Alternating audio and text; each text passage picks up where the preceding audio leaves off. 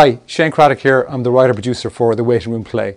And I wanted to give some of our viewers behind-the-scenes access to one of the theatres that we're going to play in our upcoming tour around Ireland. This is Smock Alley Theatre. It's one of the oldest theatres in Dublin. It's a beautiful theatre, and it's going to be our final destination for our tour. We're going to end up here, I think, in 20th of November of this year. So come on inside with me here for a second. I just want to show you the theatre while it's empty. It's beautiful. What you'll see here is a very simple stage, because we're recording this in August of 2014 and current play Waiting for Godot is actually on. But this is actually the unusual layout of this theatre, and as you can see, the seating is quite unusual, but actually you get very intimate access for the audience to the play. And we're going to be playing 3 nights here in November. But before that, our tour kicks off in Kilkenny on the 26th and 27th of September. We're in Dundalk a week later, and then we're in Wicklow 2 weeks after that.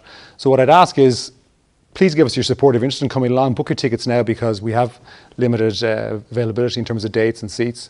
And watch this channel for more behind-the-scenes access, because we'll be giving you lots of different stuff as we go along.